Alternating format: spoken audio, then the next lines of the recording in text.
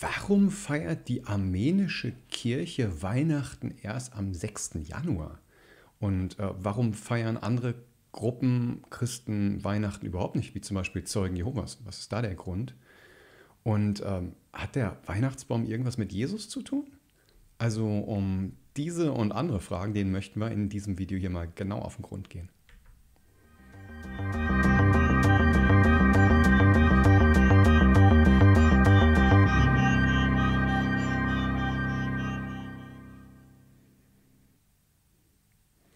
Ja, und damit herzlich willkommen zurück bei Faith.Science. Ich bin der Jascha Schmitz und ja, mein Anliegen ist es, dass du ganz selbstbestimmt eigene Schlüsse ziehen kannst, ganz speziell im Bereich Glaube und Wissenschaft. Hier möchten wir jetzt auch in diesem Video mal wieder hinterfragen, ja, oder die Bibel ganz unzensiert prüfen oder auch Weltanschauungen, Glaubensbilder und bestimmte Vorstellungen mal ganz offen hinterfragen.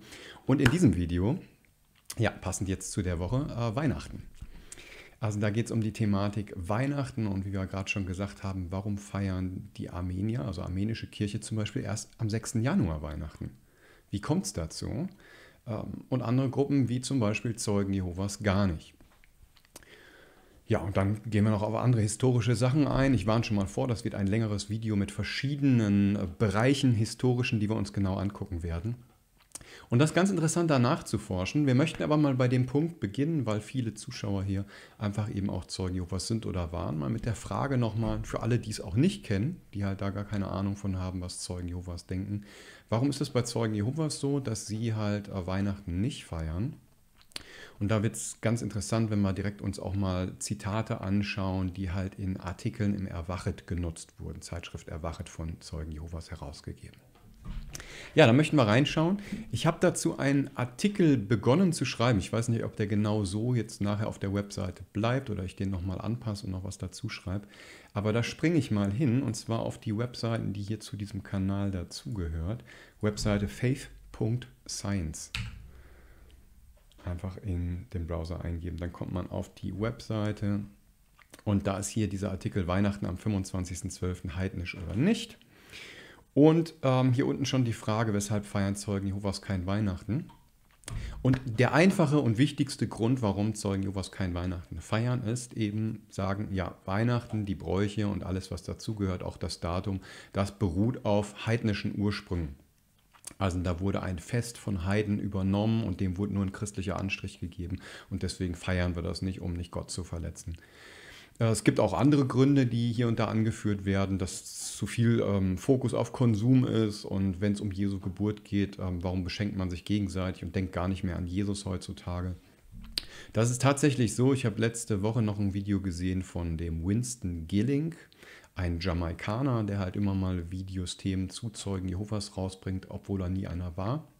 Also er ist Christ, beschäftigt sich damit und der hat da selbst noch gesagt, dass er kein Weihnachten feiert, weil er diesen Bezug, soweit ich mich erinnere, vom Kommerz halt nicht gut heißt. Und da merkt man schon, okay, also auch bei Christen generell gibt es da Unterschiede, aber bei Zeugen Jehovas jetzt eben dieser heidnische Ursprung, der da eben angenommen wird.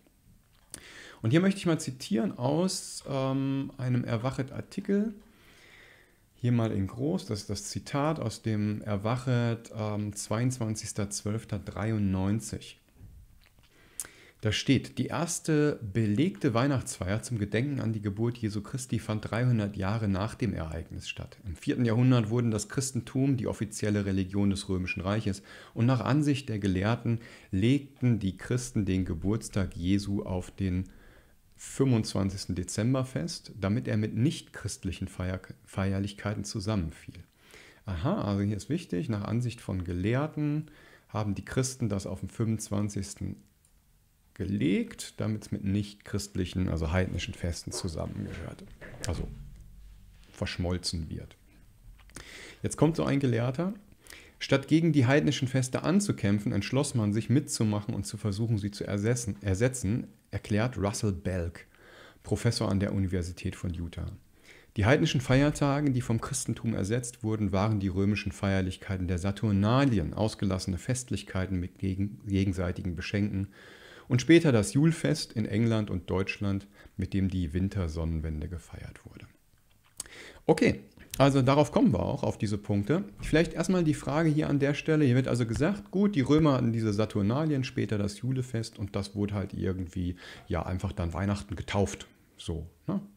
So wird das jetzt hier behaupten. Das heißt also, der Ursprung liegt nicht im Christlichen. Dieser Russell Belk, dieser Professor, vielleicht ganz kurz einfach mal die Frage, das ist ja immer gut, wenn man hier Quellen bekommt, auch mal zu schauen, wer ist das dann, dieser Russell Belk? Das Buch, aus dem hier zitiert wird, das Buch nennt sich Consumption and Spirituality.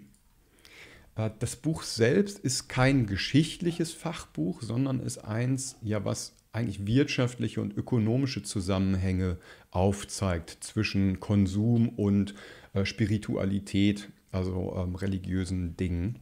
Und dieser Professor Belk, Bark habe ich hier geschrieben, Professor Belk ist also kein Historiker, sondern, das haben wir hier in der Wikipedia, kann ich auch aufmachen, kann man hier schauen, ne? Also das ist der Artikel in der Wikipedia zu ihm. Ich lese mal hier wieder vor. Da habe ich schon übersetzt auf Deutsch. Professor Belk ist eine führende Autorität auf den Gebieten Konsum, Konsumkultur, Konsumverhalten, Sachlichkeit, Sammeln, Schenken, Teilen und dem digitalen Selbst.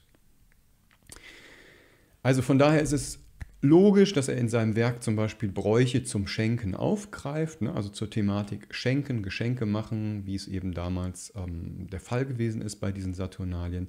Trotzdem muss man halt ein bisschen kritisch sein, weil er ist halt kein Historiker. Also das ist nicht sein Fachbereich, die Zuordnung und Deutung von historischen Ereignissen.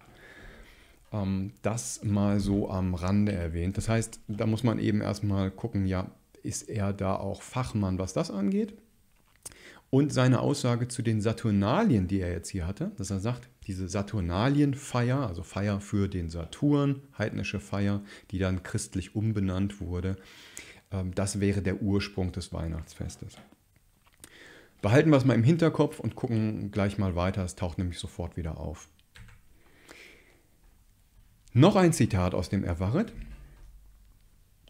Da steht hier, also das ist der gleiche Artikel, einige interessante Einzelheiten erwähnten die Zeitung New York Newsday vom 22. Dezember 1992. Sie führt, jetzt kommt eine andere Autorität, John Mosley, dem Autor des Buches The Christmas Star an, also John Mosley, der wird jetzt hier zitiert, der sagt, die frühen Kirchenführer feierten Weihnachten nicht in erster Linie im Dezember, um der Geburt Christi zu gedenken. Es war, so Mosley, ihre Art, der Wintersonnenwende zu begegnen, dem Wendepunkt des Winters, wenn die Sonne ihre Wanderung nach Süden beendet, wieder in Richtung Norden wandert und neues Licht bringt. Beweisen dafür sind nach Aussage Mosleys in den Weihnachtssymbolen zu finden. Am auffälligsten ist die Verwendung von grünen Pflanzen, die in einer Zeit der Dunkelheit und Kälte Leben symbolisieren. Dann sagt er hier, die auffälligste grüne Pflanze ist der Weihnachtsbaum, erklärt Mosley. Logisch. Und die Nordeuropäer feierten die Sonnenwende im Wald, sie beteten Bäume an. Der Weihnachtsbaum ist somit ein Rückfall in die Baumverehrung prähistorischer Zeiten. Okay, das merken wir uns auch mal, da kommen wir nämlich später zu, ob der Weihnachtsbaum ein Rückfall in die Baumverehrung ist. Das war jetzt seine Aussage hier. Ja, dann sagt er, womit schmückt man Bäume? Mit Lichtern. Licht ruft die Sonne zurück und symbolisiert die Sonne. Es dient der Wiedergeburt der Sonne und der Wiederkehr des Lichts nach der Sonnenwende. Überall waren die wichtigsten Merkmale der Sonnenwendfeiern Licht und grüne Pflanzen. Der 25. Dezember war gemäß Mosley auch das ursprüngliche Datum der Wintersonnenwende. Okay, ursprüngliche Datum der Wintersonnenwende und viele Weihnachtsbräuchen, die man heute pflegt und für relativ modern hält, können in Wirklichkeit bis zu den Sonnenwendfeiern zurückverfolgt werden. Ja, das klingt doch logisch. Da haben wir doch jetzt genug Aussagen dazu. Da haben wir also den Mosley noch. Er sagt auch, ne, heidnischer Hintergrund. Also die Weihnachtsbäume jetzt hier als Brauchtum. Er sagt nicht nur, da haben wir jetzt das Datum, was heidnisch ist, sondern auch noch die Bräuche, die dazugehören, sind heidnisch. So, das erwähnt er hier. Jetzt fragen wir uns auch an dieser Stelle mal wieder ganz kurz innehalten und aufdröseln, wer ist John Mosley? John Mosley ist das habe ich hier von der Webseite Astronomy Outreach, so heißt sie. Das hier, Astronomy Outreach. Also eine Webseite für Astronomen. Hier steht es nämlich im Englisch, was er ist. Ich habe das hier übersetzt. John Mosley ist, jetzt könnte man sich fragen, ist er Kulturhistoriker oder sowas? Ist er Geschichtsforscher? Also ist er da halt der Fachmann, der diese Zusammenhänge geschichtlich aufdröselt? Hier steht, John Mosley ist Astronom, Planetarier, Autor, Pädagoge und war fast 30 Jahre lang Programmleiter des Griffith Observatory. Er hatte halt auch Positionen als Mitarbeiter, Astronom für das Hansen-Planetarium und als Dozent für die University of Michigan Exhibit Museum Planetarium. Also der war an Planetarien, das Astronom, was sehr sympathisch ist. So ein mag ich, Physiker, Astronomen und so weiter. Schön mit dem Teleskop draußen Sterne gucken, aber er ist kein Historiker. Ne? Ja, er war Gutachter für astronomische Software, haben wir hier noch und so weiter. Also er ist Astronom. Gut. Also halten wir fest, auch Mosley ist kein Experte für geschichtliche oder kulturhistorische Forschung. Ist er einfach nicht.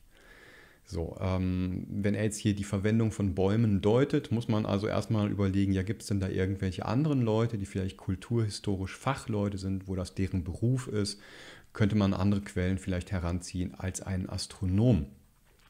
Was aber gut ist, wenn wir einen Astronom haben, der kennt sich ja mit Daten aus. Also Astronomen, ne, Himmel bestimmen und so weiter und dann genau halt wissen, wann ist denn welches Datum gewesen. Da sind die richtig gut. Also das ist natürlich deren Fachbereich. Und jetzt nehmen wir nochmal den Mosley und fragen mal bei ihm sozusagen nach, also jetzt nicht live, aber in seinen Artikeln fragen wir mal nach. Ja, lieber Mosley, kannst du uns denn mal sagen, ob das mit den Saturnalien denn stimmt? Also diese Feier, diese römische Feier der Saturnalien, wo dem Saturn halt, ne, da irgendwie so eine Heidenfeier war, stimmt das denn, dass die mit dem 25. Dezember zu tun hat? Also mit Weihnachten. Ist das richtig? Ja, weil dieser Experte Mosley wird ja hier im Erwachet erwähnt, wo kurz vorher der Bezug war mit den Saturnalien. Jetzt kann man ja mal gucken, was schreibt er. Und da gibt es einen Fachartikel von ihm. Ich gehe mal kurz da rein. Das hier ist dieser Fachartikel. Und der Fachartikel hier, ne, von John Mosley von 1981, der Artikel ist überschrieben geläufige Fehler in der Show, also in Planetarien der Show Stern von Bethlehem. Was macht er hier in dem Artikel? Er zeigt hier 11 Fehler auf, die in Planetarien, wenn da halt so Himmelsvorführungen sind und so, ne? Dann wird ja auch was dazu erklärt, da kann man was lernen in so Planetarien. Und er sagt, mit seinem Fachwissen als Astronom ist ihm aufgefallen, dass halt bestimmte Fehler immer wieder vorkommen, immer wieder falsch gesagt werden, bestimmte Dinge. Und die stellt er hier richtig, 11 Stück sind das. Uns interessiert aber hier nur die Nummer 11. In dem Artikel ist dann hier die Nummer 11, das ist nämlich, welcher Fehler? Also bei Planetarienvorführungen wird gesagt, das ist der Fehler, kann man mal rot machen, ne? Ist ja Fehler, so. Die frühen Christen feierten Christi Geburt am 25. Dezember, weil dies das Datum der römischen Saturnalien ist. Und die Christen hofften, unbemerkt zu bleiben, während die römischen Heiden mit ihren eigenen wilden Feiern beschäftigt waren.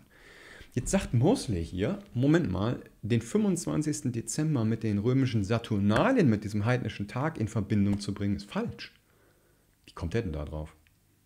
Das war doch gerade im Erwachet-Artikel noch erwähnt, dass das richtig ist, also dass das heidnisch ist, weil die Saturnalien da waren. Jetzt sagt Mosley, der auch im Erwachet erwähnt wird, nee, das stimmt gar nicht.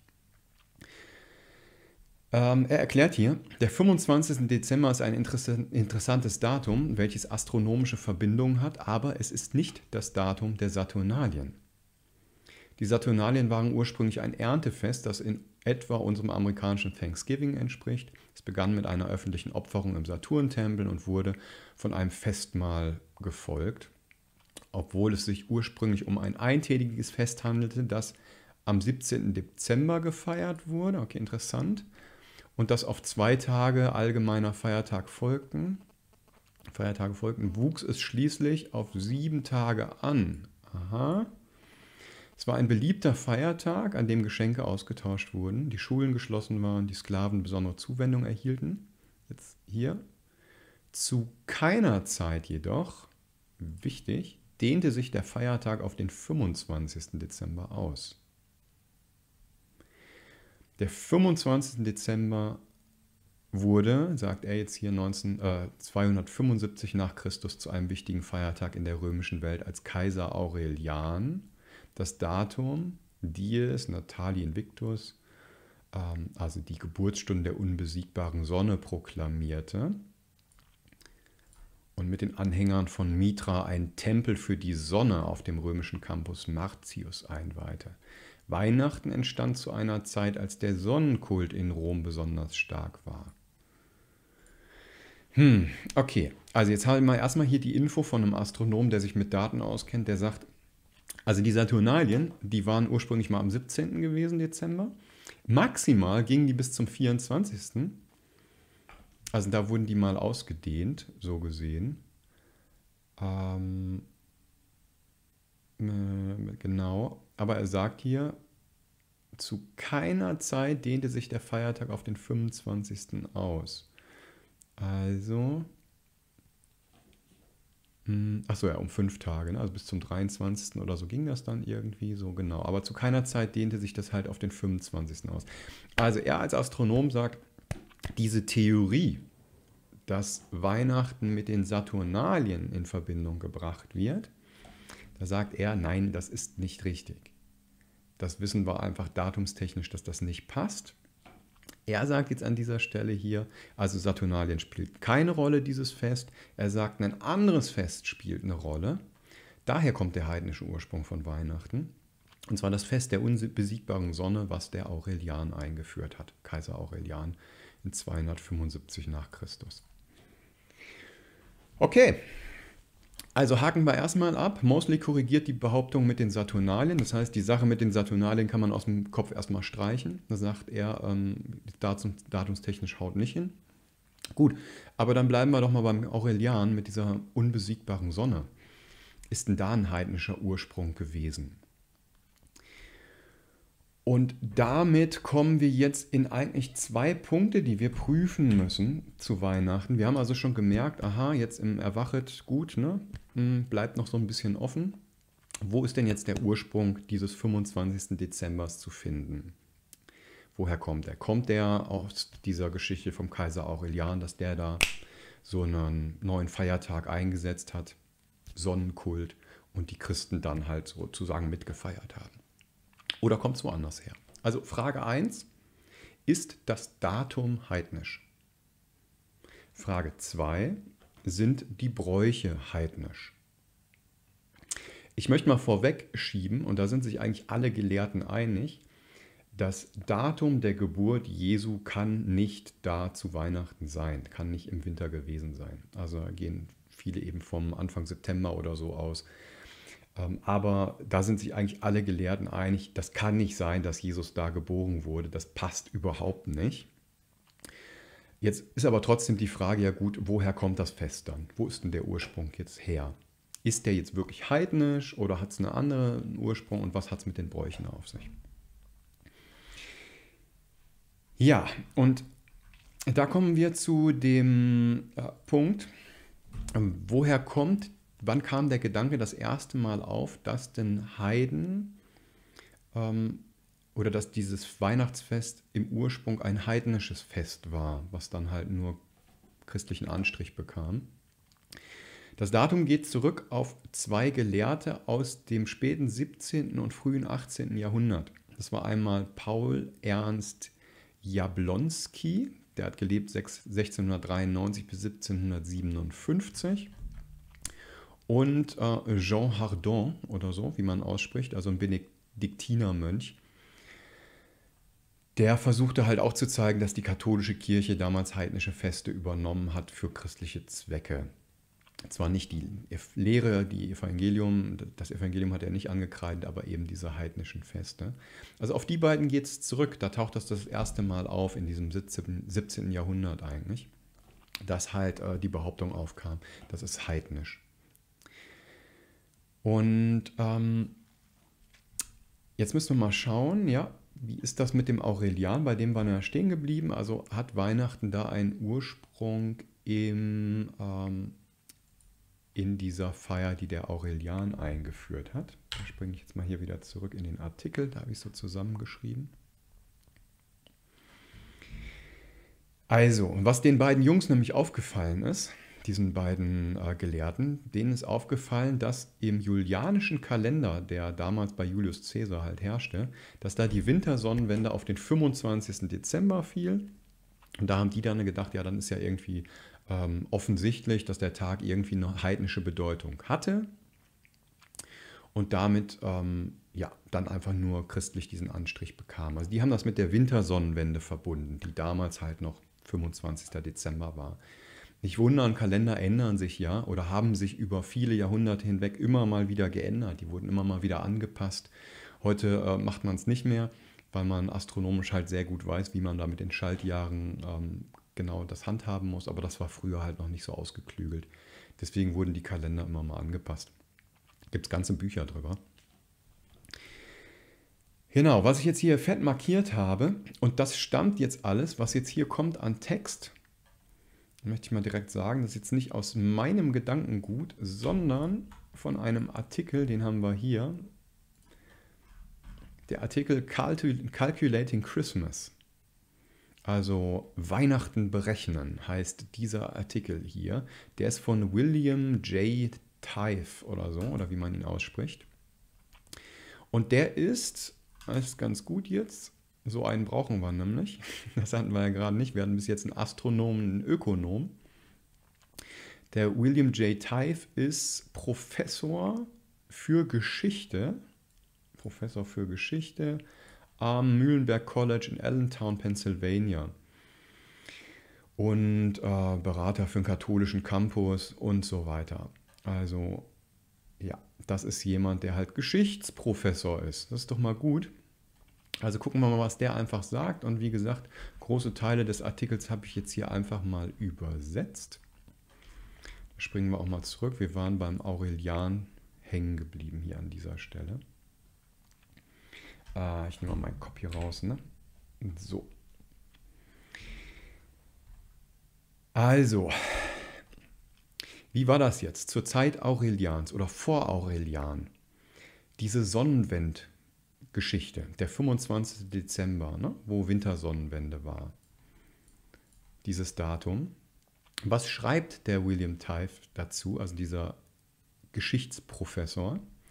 Er sagt, das hier in dieser Infobox, tatsächlich aber hatte das Datum, 25. Dezember, im heidnischen römischen Festkalender vor Aurelians Zeit keine religiöse Bedeutung. Und auch der Sonnenkult spielte in Rom vor ihm keine große Rolle. Also spannend, der kennt sich ja jetzt aus, ne? Der weiß, was damals passiert ist im Römischen Reich als Historiker. Und der sagt, nee, diese Sonnenwendfeier hatte da noch gar nicht die Bedeutung.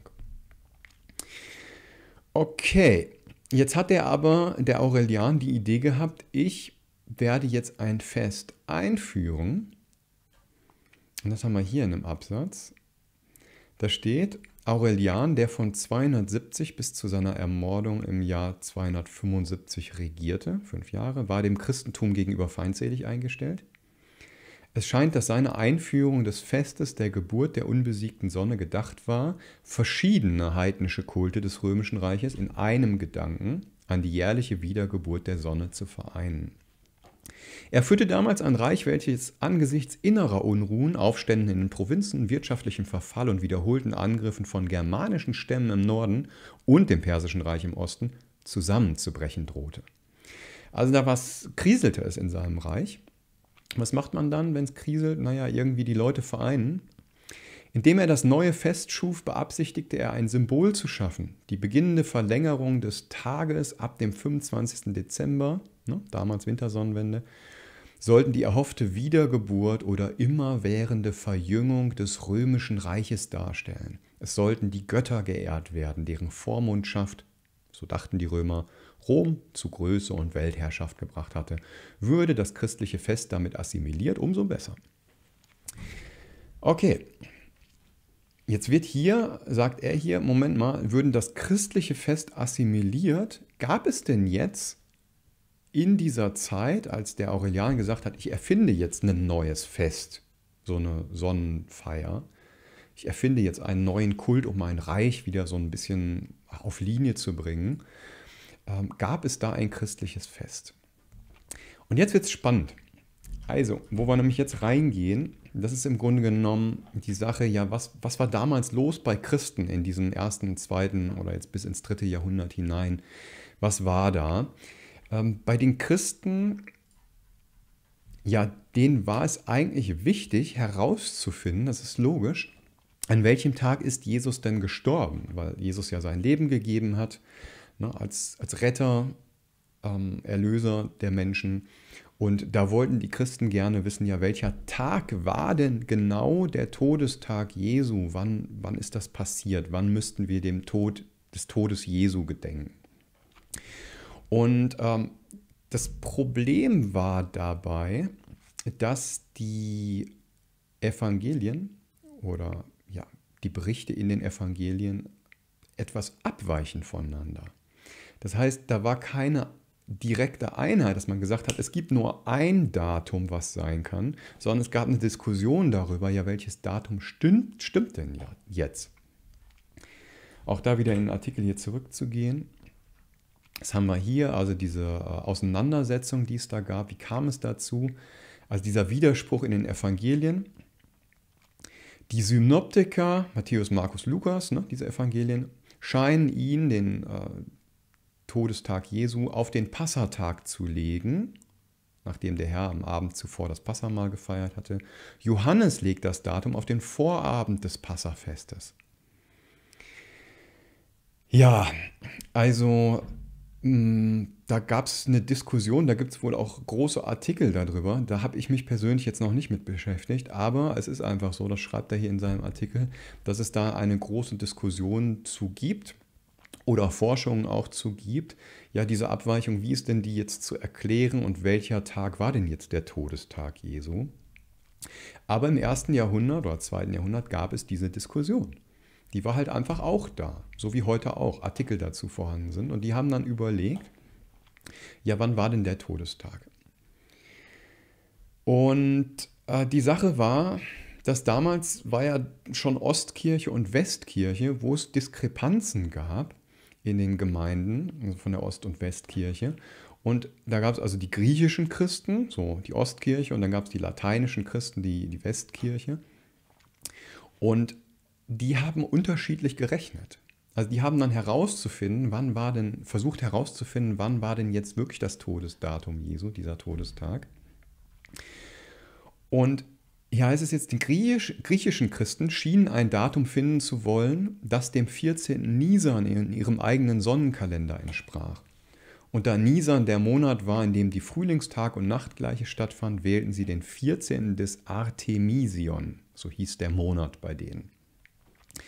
Also die wählten den 14. Artemision, die griechischen Christen, und das wurde dann umgerechnet nachher zum 6. April.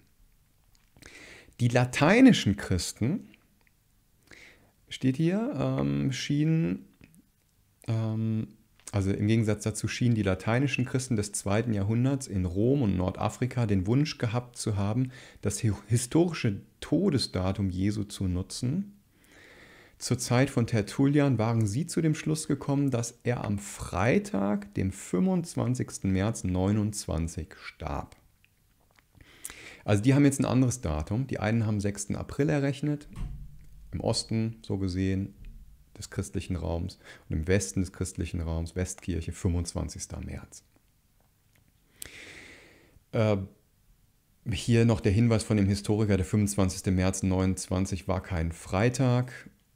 Von daher ist die Rechnung falsch, aber die kamen halt trotzdem auf den 25. März. Das sehen wir auch gleich noch, dass es da halt historische Quellen zu gibt. Also halten wir fest, im Osten gab es den 6. April als Todestag Jesu, im Westen den 25. März. Und jetzt kommen wir zu noch einer Besonderheit bei der Berechnung, weil was hat das Ganze jetzt mit Weihnachten zu tun? Mit der Geburt Jesu. Wir sprechen doch jetzt über den Tod Jesu. Ist hier ein Zusammenhang? Ja, da schreibt der Historiker, an diesem Punkt müssen wir eine Glaubensvorstellung einführen, welche zur Zeit Christi im Judentum weit verbreitet gewesen zu sein scheint, die aber nirgends in der Bibel gelehrt wird. Daher ist diese Überzeugung auch schon lange aus dem Bewusstsein der Christen verschwunden. Es handelt sich um die Idee des integralen Alters der großen jüdischen Propheten. Was ist das? Hier markiert. Die Vorstellung, dass die Propheten Israels an denselben Daten starben, wie ihre Geburt oder Empfängnis stattfand. Die Vorstellung ist ein Schlüsselfaktor, um zu verstehen, weshalb einige frühe Christen den 25. Dezember als das Datum von Christi Geburt berechneten. Die frühen Christen übertrugen diese Vorstellung auf Jesus. Damit waren der 25. März oder 6. April nicht nur die angeblichen Daten von Christi Tod, sondern auch von seiner Empfängnis oder Geburt. Jetzt müsste man sich fragen, ja, was denn jetzt, Empfängnis oder Geburt? Also zum einen gab es diesen Aberglauben, dass die gesagt haben, so an dem Tag, wo ein großer Prophet gestorben ist, das ist auch der Tag, an dem er geboren wurde oder an dem die Empfängnis stattgefunden hat. Jetzt sagt er hier so, okay, der 25. März es setzte sich durch, das als Datum der Empfängnis Jesu durchzusetzen oder anzunehmen. Also die haben jetzt damals gedacht, im Römischen Reich, die lateinischen Christen so gesehen, haben gedacht, so am 25. März, da ist Jesus gestorben, das ist der Todestag, aber dann wussten sie auch mit ihrem Aberglauben so, der 25. März, das war dann auch der Tag der Empfängnis von Maria, wo Maria halt das Kind empfangen hat. Da wurde sie schwanger. Und ja, dieser Tag, da gibt es dieses Fest der Verkündigung des Herrn. Kannte ich vorher nicht. Katholik wird es vielleicht kennen oder sowas. Hier auf Wikipedia. Also das Fest der Verkündigung des Herrn, das ist der Tag, wo der Engel Maria sagt, so, du wirst schwanger werden, du kriegst jetzt ein Kind. Und hier steht, das Fest wird am 25. März in vielen Konfessionen gefeiert. Also das ist jetzt nichts ausgedacht, sondern ja, ne, historisch. Daher kommt das, dass die Empfängnis am 25. März irgendwie hier bei vielen gefeiert wird. Okay, und jetzt haben wir eine Möglichkeit zu berechnen, beziehungsweise die früheren Christen hatten jetzt eine Möglichkeit zu rechnen. Jetzt haben die nämlich gesagt, okay, wir haben das Datum, an dem Maria gesagt bekommen hat, du wirst ein Kind kriegen. Das war der 25. März oder der 6. April, je nachdem, welchen Teil der Kirche man gefragt hat. Nehmen wir jetzt mal 25. März. Dann wussten sie, die Schwangerschaft dauert 9 Monate, zweiter Schritt. Dritter Schritt, jetzt addiert man einfach zum 25. März 9 Monate. Und wohin kommt man? Auf den 25. Dezember. In der Westkirche. In der Ostkirche, die haben dann auch rumgerechnet, die haben halt gesagt, ja, wir haben ja den 6. April, da war die Empfängnis Marias gewesen, nach unserem Glauben, unserer Vorstellung. Dann rechnen wir 9 Monate weiter und kommen auf den 6. Januar. Also damit gab es 2 Daten, 25. Dezember oder 6. Januar, an dem die Geburt Jesu gefeiert wurde oder die Geburt Jesu festgelegt wurde.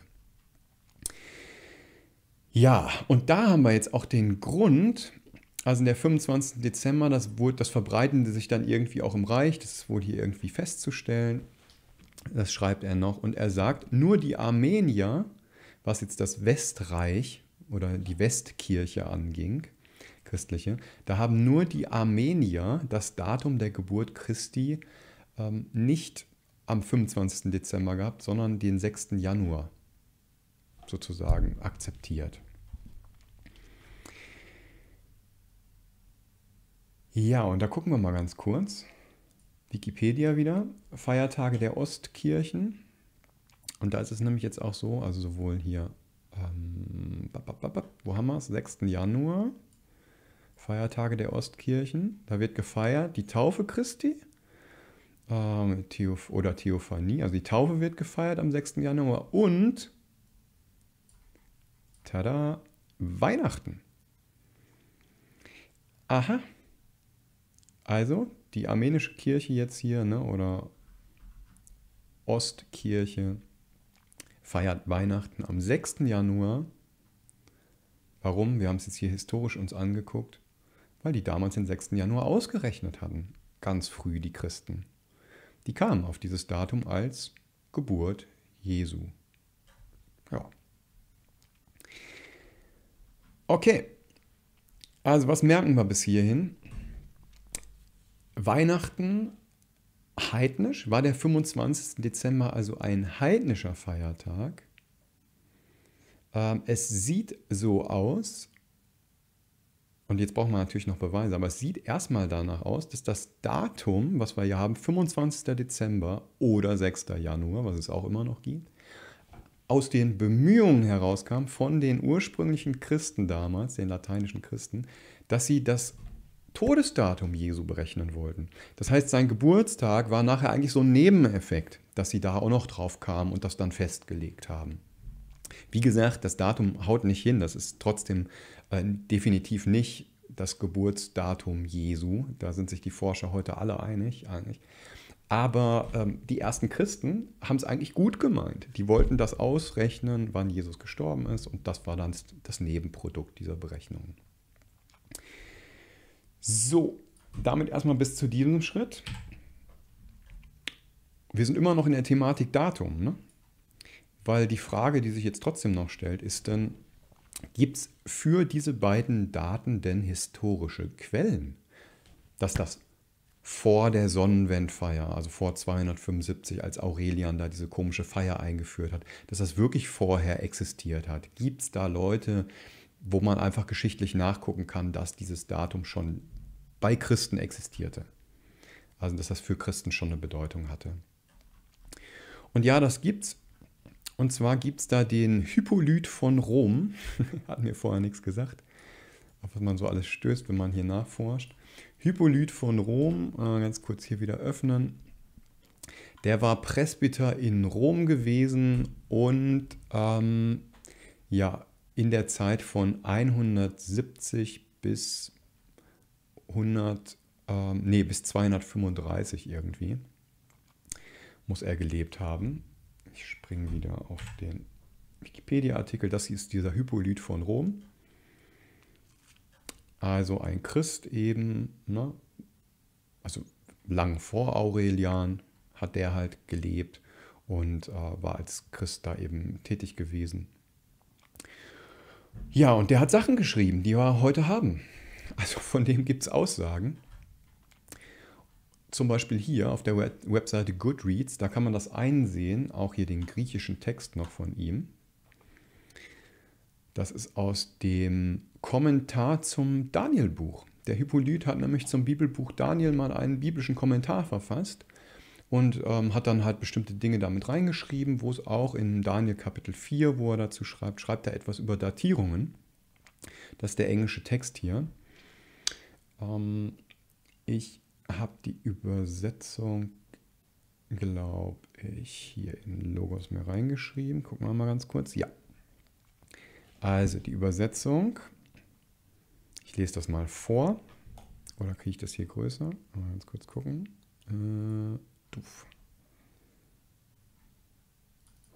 Na.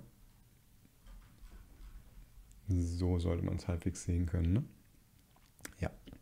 Also dieser Hippolyt von Rom schreibt also, da irgendwie sehr früh eben, ne? Vielleicht um das Jahr 200 oder sowas oder sogar noch früher.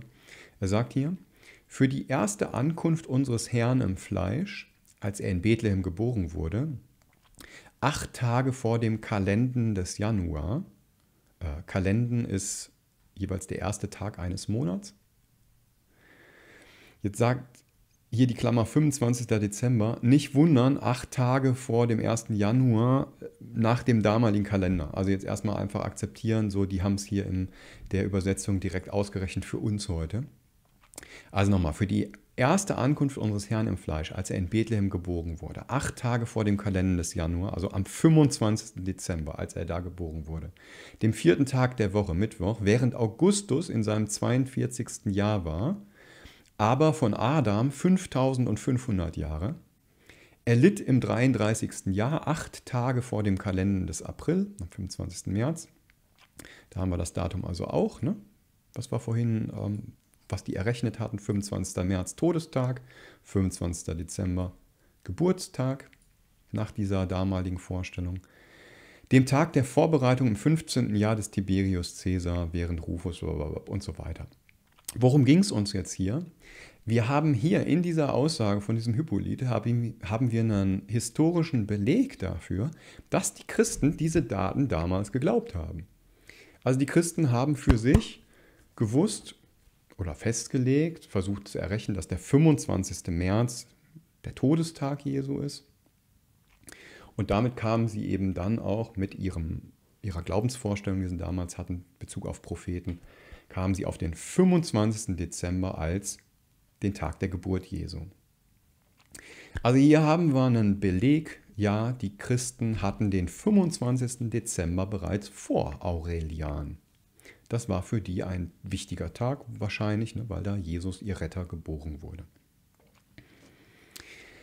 Ja, eine genaue Abhandlung haben wir hier noch, werde ich wohl auch in den Artikel reinstellen, noch, dass man sich das da alles angucken kann. Dann gibt es noch einen anderen Beleg, will ich jetzt gar nicht super intensiv drauf eingehen, aber das ist das Buch Calendar and Chronology von Roger T. Beckwith. Da auf der Seite 72, da geht er dann nochmal, neben Hippolyt, geht er dann halt auf andere Belege ein, die auch dieses zweite Datum festnageln, dass es das eben auch schon vor Aurelian gab, also den 6. Januar als Tag der Geburt Jesu, was heute halt, wie gesagt, auch noch gefeiert wird als Feiertag und Weihnachten. Also, da haben wir es. Jetzt sehen wir mit diesem Hintergrund, also wie gesagt, auch in diesem Buch hier kann man das dann noch nachlesen, dass das Datum 6. Januar halt da auch begründet ist. So, machen wir mal kurz einen Zwischenstopp. Bis jetzt sind wir an dem Punkt angelangt, wo wir sagen können, der 25. Dezember, was jetzt hier im Westen gefeiert wird als Tag der Geburt Jesu, war ein Datum, was für die Christen schon Relevanz besaß, bevor Aurelian seine Sonnenwendfeier eingeführt hat. Das heißt, Aurelian hat diese Feier eingeführt und ja, wenn es ein netter Nebeneffekt gewesen wäre, dass irgendwelche Christen sozusagen sich davon dann noch um Finger wickeln lassen und nachher lieber die Sonne anbeten, wird es ihm wohl recht gewesen sein. Fakt ist aber, die Christen hatten dieses Datum vor ihm. Die waren die Ersten. Also die hatten da Jesu Geburt errechnet. Wie gesagt, das Datum passt nicht auf Jesu Geburt. Die haben sich da verrechnet. Dieser Aberglaube, der stimmte jetzt nicht mit den Propheten und so. Das hat keine biblische Grundlage. Aber zur damaligen Zeit war das halt ein Glaube der Christen. Und die haben es gut gemeint. Also die haben es wirklich eigentlich gut gemeint, wollten möglichst exakt sein bei der Berechnung des Todes Jesu und kamen dann halt auch auf diesen 25. Dezember als Datum seiner Geburt. Schon sehr früh, so wie es eben hier scheinbar aussieht. Okay, also damit kann man Punkt 1 abhaken, ist der 25. Ist das Datum an sich, ist da ein heidnisches Datum übernommen worden von den Christen? Und da muss man hier an dieser Stelle sagen, nein. Es scheint alles darauf hinzudeuten, dass es nicht so ist, sondern dass die Christen das Datum vorher schon besessen haben. Okay, zweiter Punkt, zweite Frage, die wir uns stellen wollten, war ja, wie ist denn das mit den Bräuchen? Und da ist es natürlich so, dass wenn jetzt jemand sagt, ja, okay, ich möchte halt mit irgendwelchen Praktiken, die jetzt gar nichts mehr mit Jesus zu tun haben, also wenn jetzt jemand sagt, ja, wie dieser Winston Gilling, wenn er sagt, ja, Weihnachten ist für ihn nur noch Kommerz, ist zu etwas verkommen, wo gar keiner mehr an Jesus denkt. Abgesehen von dem Datum könnte ja man sagen, trotzdem, wir wollen jetzt über Jesus nachdenken, dass der Retter geboren wurde, ist ja trotzdem ein tolles Ereignis. Warum soll man da nicht sich drüber freuen? Aber er sagt halt so, ja, der ganze Kommerz hat das verdrängt, der Weihnachtsmann hat die Stelle von Jesus eingenommen und so, und dann möchte ich nichts damit zu tun haben. Dann ist es ein berechtigtes Empfinden, was natürlich jemand haben kann. Ne? Das sollte dann auch jeder sich selbst natürlich fragen, ja, was bedeutet jetzt Weihnachten für mich? Ist da etwas anderes zu einem Gott geworden für mich? Und jetzt kommen natürlich dann, was wir vorhin in dem Erwachet-Artikel hatten, auch einige und sagen, ja, da gibt es doch sowas wie zum Beispiel den Baum mit dem heidnischen Ursprung und der steht da so rum.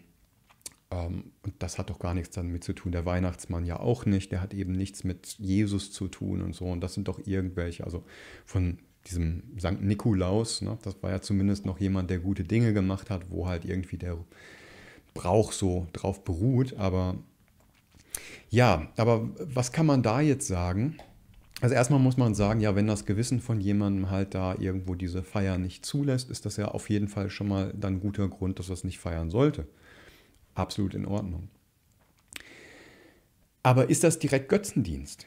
Also wenn jetzt jemand mit dem Vorwurf kommt und sagt, naja, hier guck mal deinen Weihnachtsbaum und deine Weihnachtsfeier und so, das ist heidnische Götzenanbetung, was du da machst. Ist das berechtigt? Also wenn man da so weit geht und jemandem unterschiebt, dass er da halt ein heidnischer Götzenanbeter ist. Gucken wir mal in einen Bibelvers hinein. Und zwar in 2. Mose Kapitel 20, die 10 Gebote. Was findet man da in den 10 Geboten? Machen wir es hier auch mal wieder ein bisschen größer. Zack. So, ab Vers 3. Da sagt Jehova oder Jahwe, ne, sagt hier, du sollst keine anderen Götter neben mir haben. Vers 4.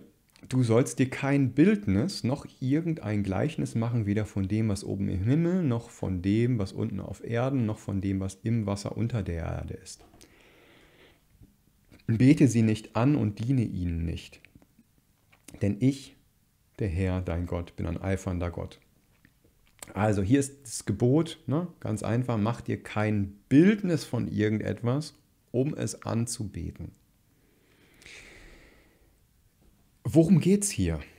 Geht es darum, dass sich die Israeliten überhaupt kein Bildnis, Gemälde oder irgendwie Steinmetzarbeiten oder sonst was oder Stickereien von irgendeinem Geschöpf machen durften, irgendetwas, was im Himmel ist oder auf der Erde ist, durften die überhaupt keine Bilder machen, gar keine Bilder, also generell nicht. Wenn jetzt ein Kind irgendwie einen Vogel gemalt hat, war das dann schon verwerflich? Natürlich nicht, das ist ja Quatsch.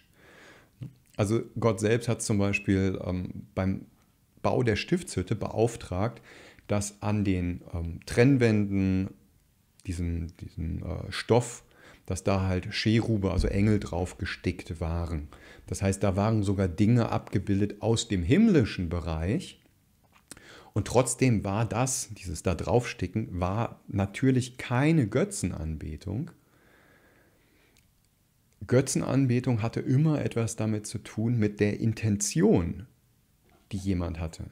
Also wenn sich jemand vor diesem Vorhang niedergebeugt hätte, vor den Cheruben, die da drauf abgebildet sind, und hätte die angebetet und da irgendwie seine Wünsche dran gerichtet, dann wird es Götzenanbetung. Aber nur eine Abbildung dazu haben, ist natürlich noch keine Götzenanbetung. Das sieht man auch an Stellen wie zum Beispiel Hesekiel Kapitel 8, Vers 16 bis 18, da gab es nämlich dann Götzenanbetung und da war das relativ dreist auch sichtbar, was die Leute da gemacht haben, die Israeliten. Das haben wir hier, ab Vers 16 hier auf der Seite.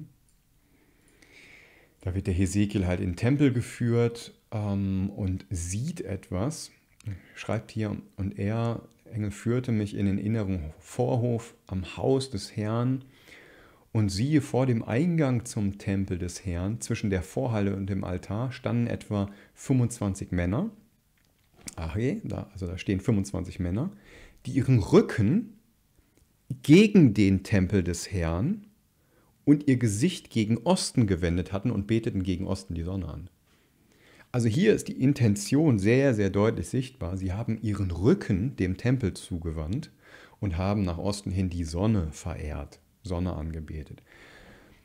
Das heißt, immer wieder, wenn man die Bibel untersucht, sieht man, Götzenanbetung wird etwas eigentlich, wenn die Intention auch da ist, einem Gegenstand, einer anderen Sache, einem Wesen Verehrung zukommen zu lassen, die eigentlich nur Jahwe zusteht. Also das ist im Bibelbericht immer wieder sichtbar. Damit wäre der Punkt, wenn ich jetzt sage, okay, wenn ich so einen Weihnachtsbaum da stehen habe oder irgendwie irgendwas anderes, das wäre Götzenanbetung. Ja, das kann ich biblisch nicht halten. Also das ist biblisch weit übers Ziel hinausgeschossen, weil ich ja diesen Weihnachtsbaum oder was auch immer es ist, jetzt nicht verehre. Ich bete den ja nicht an oder so, sondern jetzt mag halt bei jemandem im Hintergrund, wenn er eben christlich Weihnachten feiert, schon die Geburt Jesu sein. Vielleicht singen sie Lieder gemeinsam, ne? Weihnachtslieder, wo es um Jesus geht, lesen vielleicht die Bibelpassagen, machen sich da Gedanken drum, freuen sich über die Dinge, die halt da auch im christlichen Kontext einfach wertvoll sind. Ja, freuen sich natürlich auch aneinander. Aber es ist doch kein Götzendienst in dem Moment. Ja, wie gesagt, in 10 Geboten war jetzt nicht ein generelles Verbot, sich irgendeinen Gegenstand irgendwo hinzustellen, sondern es war ein Verbot, diesen Gegenstand zu verehren. Eigentlich völlig klar. Es geht also um etwas, müsste man sagen, so eine Verbindung von Herz, Gedanken und meiner Intention. Das ist dem Schöpfer wichtig, das zu beobachten. Was passiert da gerade bei mir? Herz, Gedanken, meine Intention. Ja, ansonsten müsste man jetzt auch sagen, genau, ich einmal ganz kurz hier springen. Wäre es der Fall, dass diese Symbolik, dass so jetzt zum Beispiel bei einem gewissen Brauch oder so, bei diesem Fest, wenn jetzt der Baum an sich schon Götzenanbetung wäre, irgendwas halt stehen zu haben. Wenn ich diese Logik konsistent halten möchte, worauf müsste die sich weiterhin beziehen, diese Logik? Also Beispiel. Gebrauchst du Wochennamen? Wieso? Wie komische Fragen. Gebrauchst du Wochennamen? Also der Wochenname nehmen wir zum Beispiel Freitag. Gebrauche ich den Wochennamen? Ja, klar gebrauche ich den Wochennamen. Warum ist das wichtig? Der Freitag kommt im Ursprung aus dem Heidnischen und hieß Frajastag. Freya, eine Göttin, ne, eine nordische Göttin, die wurde da eigentlich mit geehrt, dass dieser Tag nach ihr benannt wurde. Oder nehmen wir den Donnerstag, Thors Tag. Also der Gott Thor wurde durch den Donnerstag geehrt. Das ist ganz interessant, im Englischen gibt es für den Mittwoch gibt's den Wednesday und Wednesday kommt von Wotan oder Odin, dieser Gott Odin, der halt im Norden verehrt wurde. Da ist interessant, jetzt im Deutschen gibt es da plötzlich den Mittwoch. Woher kommt denn das? Dass der Mittwoch jetzt bei uns so heißt und nicht mehr Wotanstag oder sowas ist, weil bei Freitag haben wir es noch, ne? Freijahstag. Und habe ich es mir markiert, ich muss einmal ganz kurz schauen. Haben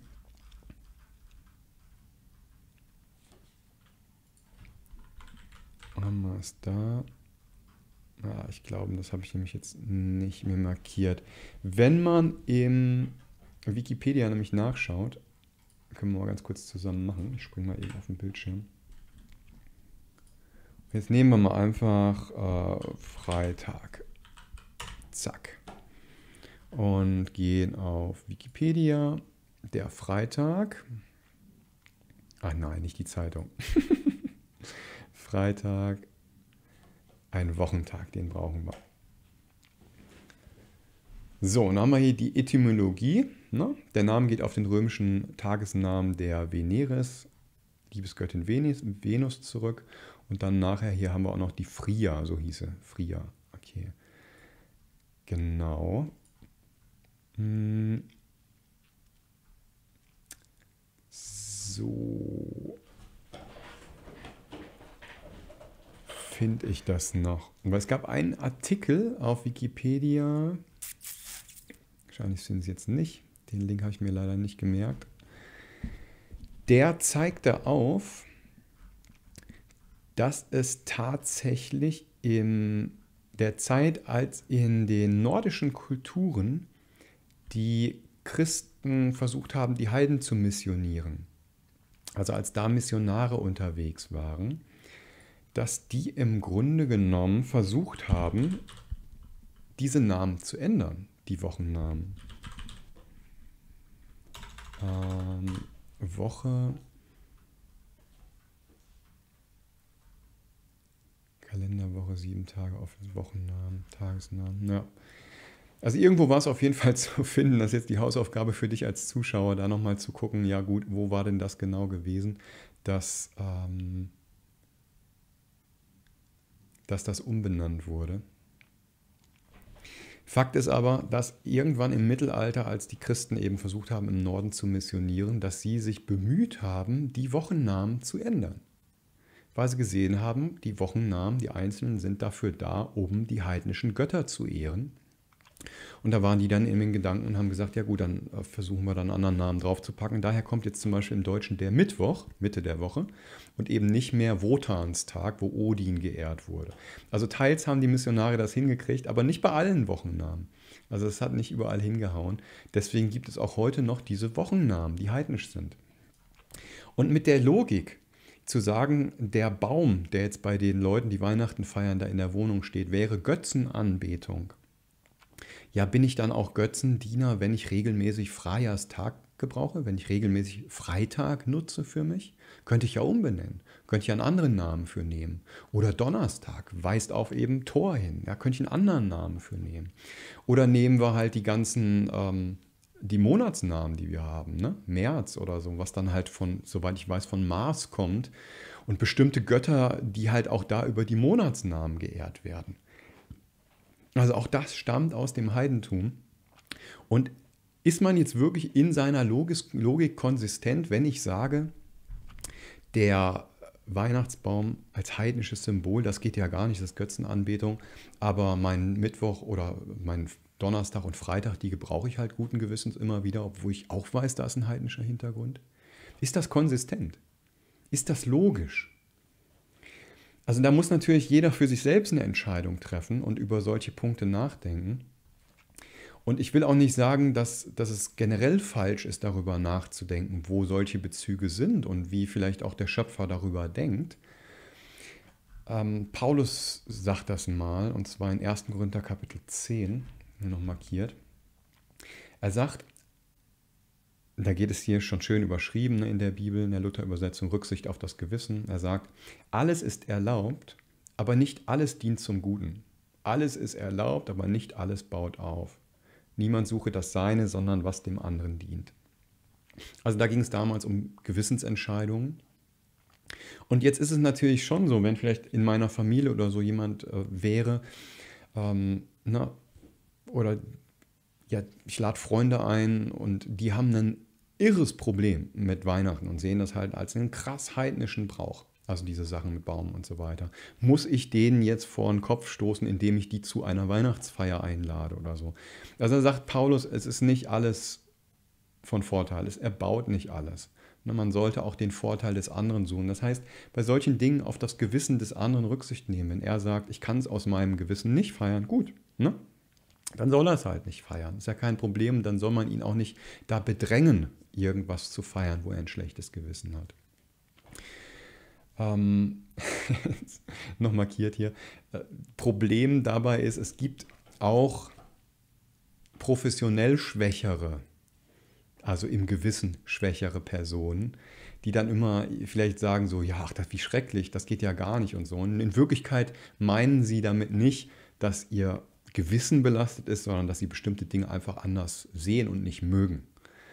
Also das ist natürlich auch nicht richtig, wenn jemand das sozusagen als Ausrede gebraucht, oh, das bringt mich zum Straucheln, und in Wirklichkeit hat er nur einen anderen Geschmack oder möchte seine eigene Ansicht und Meinung halt als Wahrheit akzeptiert haben. Das wäre auch wieder ein Missbrauch von dem, was in der Bibel zu finden ist. Also man merkt, man muss hier ausgewogen sein bei der Thematik. Kommen wir jetzt trotzdem noch mal ganz kurz zurück zu den Bräuchen und da noch mal eine Frage zu der Thematik, ja, Weihnachtsbaum, woher kommt der denn jetzt überhaupt?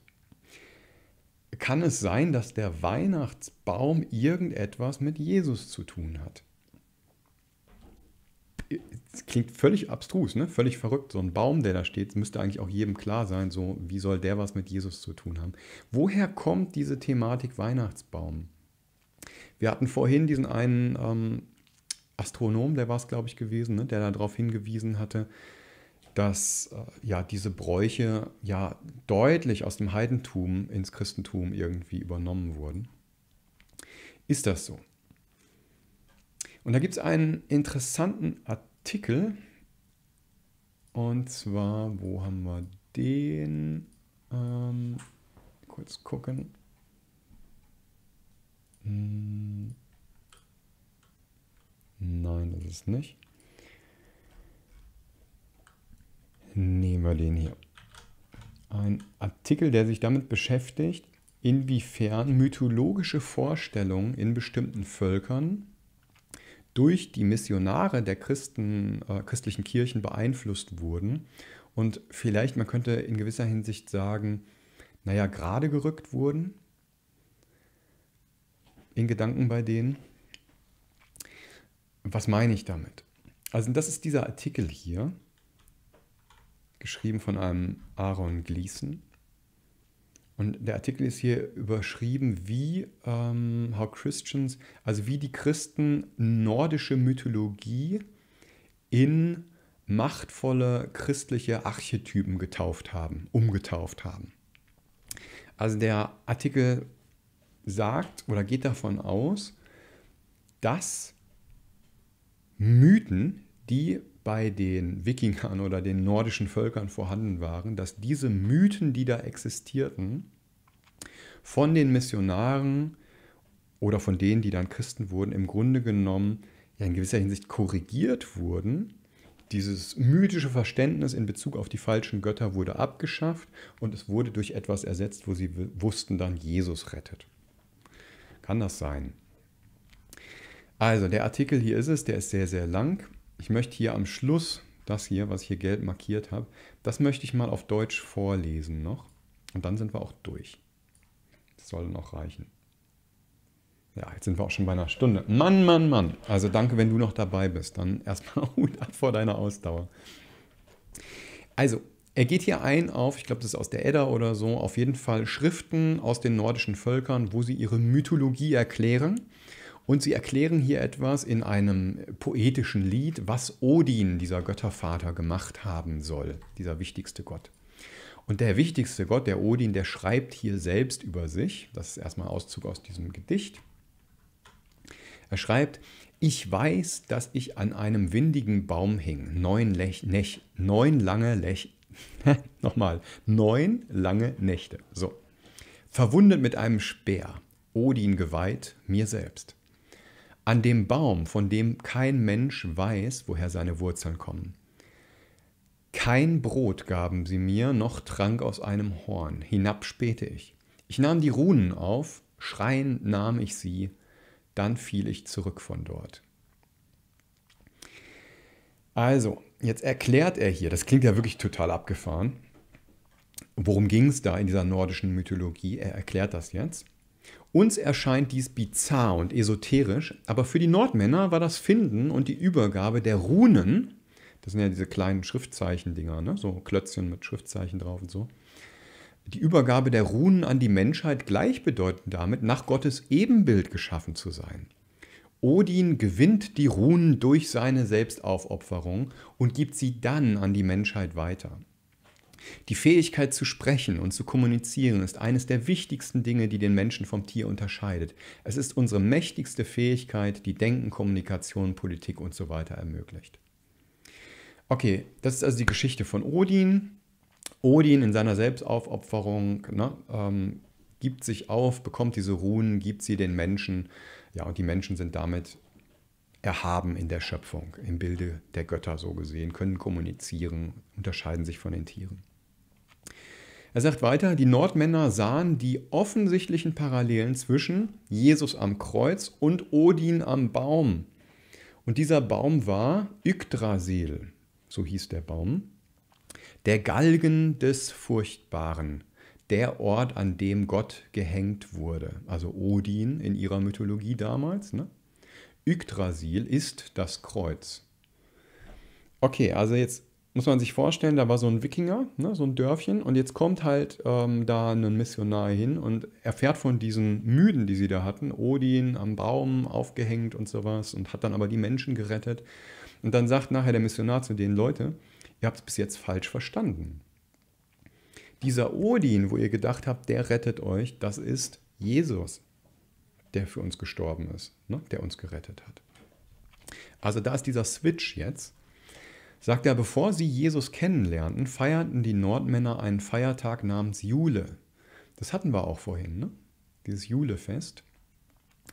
Dies war mit der Wintersonnenwende aus dem gleichen Grund verbunden, wie es Jesu Geburt ist, Symbolik.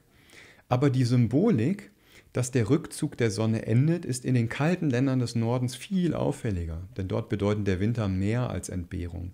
In einer Welt ohne Elektrizität bedeuten Schnee und Eis den Tod. So feierten sie das Weihnachtsfest, indem sie die Mütter mit einer nächtlichen Nachtwache am 25. Dezember ehrten. Bei den Müttern, also jetzt im Nordischen, ne, handelte es sich mit ziemlicher Sicherheit um die 3 weisen Hexen, die als Nornen bekannt sind und die den kosmischen Baum Yggdrasil ständig mit dem Wasser aus dem Brunnen von Urd erfrischen. Ein Teil des Julefestes war es, und jetzt kommen wir zum Tannenbaum, immer grüne Bäume in die Häuser und Hallen zu bringen. Der immergrüne Baum wurde so zum Symbol für Yggdrasil, also diesen Baum, an dem Odin gewesen war, ebenso wie die Esche. Tatsächlich ist es ein weitaus passenderes Symbol, denn die immergrünen Bäume erinnern an 2 Dinge.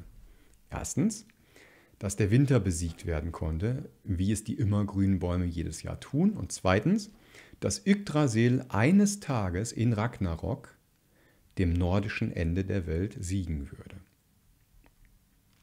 In der nordischen Eschatologie, also Endzeitvorstellung, ist das Zeichen des Endes 3 harte Winter hintereinander. Dann werden die Götter besiegt und alles wird im Wasser zerstört, bis auf Yggdrasil, der die Schrecken von Ragnarok erleidet, aber den Kataklysmus überlebt. Dann öffnet sich der große Baum und enthüllt 2 Kinder, die eine neue Erde bevölkern. Ja, auch interessant, ne? Biblisch. Also Adam, Eva, 2 Kinder, die die Erde bevölkern, kommt aus diesem Baum heraus, Baum des Lebens, Garten Eden. Also wir merken hier, in der nordischen Mythologie sind wie so Überbleibsel von dem gewesen, was in der Bibel aufgezeichnet ist. Oder auch was fast wie vorausgeplant, ne? Mit Odin am Baum, der sein Leben irgendwie da riskiert und die Menschen rettet. Und also kann man sich schon fast fragen, war das Gottes Plan, so ein bisschen zumindest so Überbleibsel halt hier und da in den Mythen übrig zu lassen, dass die jetzt leichter auch den Glauben nachher annehmen konnten? Wer weiß. Aber was jetzt hier eben er als Resultat so sagt, aufgrund dieses Glaubens sahen die Nordmänner in Jesus ihr eigenes Weltbild vollendet. Er hing am Kreuz, wie Odin, um der Menschheit willen. Indem sie sich an das Kreuz klammern, können sie dem Zorn Gottes in Ragnarök entkommen. Also sowas wie das letzte Gericht oder Harmageddon. Genau wie die Kinder, die sich in Yggdrasil versteckten. Die Kirchen des Nordens sind also explizit, und das ist jetzt auch nochmal verrückt, die Kirchen des Nordens, gibt es da andere? Kirchen des Nordens sind also explizit den immergrünen Bäumen nachempfunden, weil ihre Vereinigung mit Christus sie in den Schutz von Yggdrasil stellt. Also die Kirchen des Nordens sollen Bäumen nachempfunden sein. Und wenn ich in diesen Baum mich mit dem vereine, wenn ich da hineingehe in diese Kirche, jetzt aus nordischer Sicht, was früher bei ihnen Yggdrasil war, aber jetzt wussten sie, sie gehen in diesen Baum, sie vereinigen sich mit Christus und stehen dann unter dem Schutz. Dann werden sie nicht vernichtet. Jetzt haben wir hier noch den letzten Absatz. Und das Kreuz wurde für sie zu Yggdrasil. Der Galgen des Furchtbaren, der Ort, an dem Gott für uns geopfert wurde. Schauen Sie sich vor allem die Stabkirchen an. Sie sind Weihnachtsbäume. Man kann tatsächlich in diese Weihnachtsbäume hineingehen und dort mit dem Leib Christi die Erlösung von Sünde und Tod finden. Innerhalb von Yggdrasil können sie Ragnarök entkommen. Was meint der denn damit? Ist jetzt völlig durchgedreht? Also okay, dieser Parallele zwischen, ne, Odin an diesem Baum, dass er Menschen gerettet hat, okay, ne, da so, Jesus vollendet dieses Weltbild oder zeigt eigentlich den nordischen Heiden, was sie in Wirklichkeit glauben. Also worum es eigentlich in ihrer Religion ging und dass das in Jesus offenbart wird, so gesehen ihnen. Aber ist es wirklich so, dass die nordischen Völker Kirchen in Form von Bäumen, Weihnachtsbäumen gemacht haben, nachempfunden haben? Ja, und da gucken wir mal. Wikipedia. Also nordische Kirche, die heißen Stabkirchen, die im Norden gebaut wurden. Stabkirchen, und wir gehen mal auf Bilder. So, und jetzt ist schon wirklich abgefahren. Also so sehen die Kirchen in Norwegen aus, zum Beispiel. Ich mache mal hier groß. Also scrollen wir mal durch. Das sind norwegische Stabkirchen. So sahen die aus. Und jetzt mal ganz ehrlich, das ist ein Weihnachtsbaum hier so, ne? So ein Tannenbaum oder so, der da genutzt wurde. Stabkirchen. Also das ist tatsächlich unter den christianisierten Heiden in der nordischen Religion, die sie vorher hatten, normal gewesen, dass die solche Kirchen gebaut haben. Ja. Und da merken wir den Zusammenhang, okay, was er jetzt gerade in dem Artikel hier hatte. Also er sagt, diese Mythologie, die eigentlich da existierte, das wurde durch die christliche Missionierung, dadurch, dass ihnen halt die Wahrheit über Jesus weitergebracht wurde, wurde ihnen eigentlich klar gemacht, wer Odin ist. Also dass nicht Odin dieser wahre Gott ist, sondern dass es um Jesus ging, um die Errettung durch Jesus. Und ja, und damit fing dann wohl auch der Brauch an, dass sie gesagt haben, okay, wenn ich mir jetzt halt im Winter diesen Weihnachtsbaum in mein Haus stelle, erinnert mich das eben auch an diese Rettungsvorkehrung, die tatsächlich hier mit dem Glauben zu tun hatte, den sie schon immer hatten, aber bisher, ich könnte fast sagen, nicht verstanden haben, nicht diese Wirklichkeit gesehen haben, die ihnen dann eröffnet wurde. Ja, und dann haben die halt solche Kirchen gebaut. Schon irgendwie witzig. So, was haben wir denn damit? Also bis jetzt. Jetzt müsste es auch mal reichen. Ziehen wir mal ein Resümee von dem, was wir bis hierhin besprochen haben. Wir haben darüber geredet, über das Datum des 25. Dezember und haben gesehen, das Datum ist ein Nebenprodukt von Berechnungen der frühen Christen, die eigentlich den Tod Jesu festlegen wollten, also wann der gewesen ist. Und das war ein Nebeneffekt, damit kamen sie auf den 25. Dezember, lange bevor Aurelian seine Sonnenwendfeier eingeführt hat. Vor Aurelian gab es keine Sonnenwendfeier am 25. Dezember. Und was man nochmal sagen muss, jetzt der 6. Januar ist halt auch ein Hinweis noch, den wir heute haben, Armenische Kirche, Ostkirche und so, dass das mit diesen Berechnungen damals stattgefunden hat, ganz abgesehen von den Zitaten, die wir uns angeschaut haben, von diesem, wie hieß er, naja, dieser Hypodings, Namen vergessen. Ich hoffe, er ist mir nicht böse. Ich gucke nach. Hippolyt hieß er. Also, Datum haben wir abgehakt, nicht heidnischen Ursprungs. Die Praktiken, worüber wir geredet haben, da müsste man jetzt sagen, okay, das ist eigentlich in der Entscheidung jedes Einzelnen, der sich jetzt überlegen müsste, kann ich das gutheißen, zum Beispiel an einem Tag über Jesu Geburt nachzudenken, wo ich weiß, es war eigentlich nicht da, möchte ich das trotzdem nutzen, um über Jesus nachzudenken und mit meiner Familie vielleicht da eine schöne Zeit zu haben und auch eine besinnliche, mich über diese Dinge halt einfach vielleicht darüber nochmal nachzudenken und auch sich darüber zu freuen, dass man sich gegenseitig hat oder auch diese Rettung durch Jesus bewirkt wurde.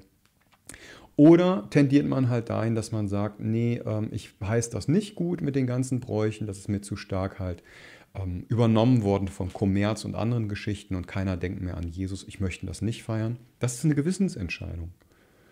Ne? Also da muss man halt einfach dann selber abwägen und nach seinem Gewissen entscheiden, was jetzt für einen selbst der richtige Weg ist. Nochmal zu den Praktiken heutzutage. Wenn man auf diesen Punkt eingeht, heidnischer Gebrauch, zum Beispiel vom Weihnachtsbaum, dann sehen wir auch, da gab es früher heidnische Verwendung und heidnisches Gedankengut von Odin und diese Geschichten, die halt in der nordischen Mythologie da war. Aber so wie es aussieht, wurde durch die Christianisierung dieser Kultur, wurde dieses falsche Gedankengut eigentlich, man könnte fast sagen, geupdatet. Dass den Heiden klargemacht wurde, dein Glaube hat dich zwar auf etwas hingewiesen, aber die Wirklichkeit dazu ist der Christus, der halt gestorben ist. Und die haben dann halt gesagt, ach, guck mal einer an, hätten wir es eher gewusst, hier Yggdrasil und der Baum und so weiter. Klar, das stellt Jesus dar und das Kreuz und deswegen bauen wir jetzt sogar unsere Kirchen halt dementsprechend in solchen Formen, um uns daran zu erinnern und das zu feiern, was Jesus für uns getan hat. Also auch da könnte man jetzt sagen, ich sehe es halt eher positiv. Ne? Ich sehe es als eine Aufwertung, eine Richtigstellung, die da passiert ist. Aber auch das muss wieder jeder für sich selbst entscheiden. Das kann ich dir nicht abnehmen.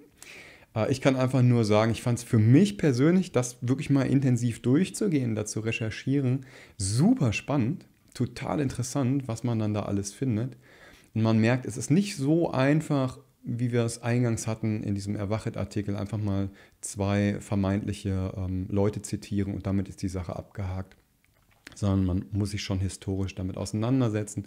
Gibt bestimmt noch viel mehr, vielleicht hast du auch was gefunden. Würde mich freuen, wenn du Lust hast, hier was zu kommentieren. Oder auch den Kanal hier zu abonnieren, falls du es noch nicht gemacht hast, um nichts zu verpassen in Zukunft. Ja, für alle, die jetzt sagen, ne, sie möchten diese Woche halt ihr Weihnachtsfest begehen, da wünsche ich einfach, dass sie eine schöne Zeit dabei haben. Für alle anderen, die halt ihr Weihnachtsfest nicht begehen oder es nicht feiern, für euch wünsche ich genauso eine schöne Zeit und dass ihr die freien Tage einfach gut nutzt, um ein wenig zu entspannen. Und freue mich auf jeden Fall aufs nächste Video und das nächste Einschalten von dir auch wieder und über jeden Kommentar. Und bis dahin, wie gesagt, alles Gute erstmal beim Feiern oder nicht feiern und ich sag bis in Kürze.